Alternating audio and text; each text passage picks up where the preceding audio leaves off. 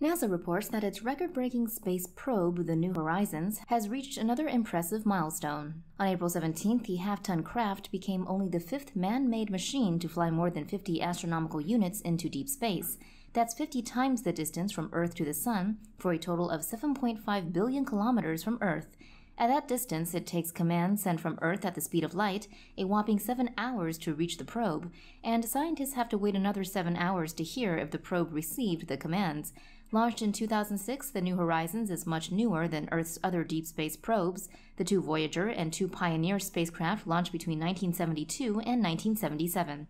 At a traveling speed of 58,000 kilometers per hour, it is also the fastest machine ever made. New Horizons became the first probe to study the distant planet of Pluto, and the first to study objects in the Kuiper Belt, a huge disk of mostly ice chunks that ring the outer reaches of our solar system. It also filmed the first video of an off-Earth volcano when it flew by Jupiter's moon, Io.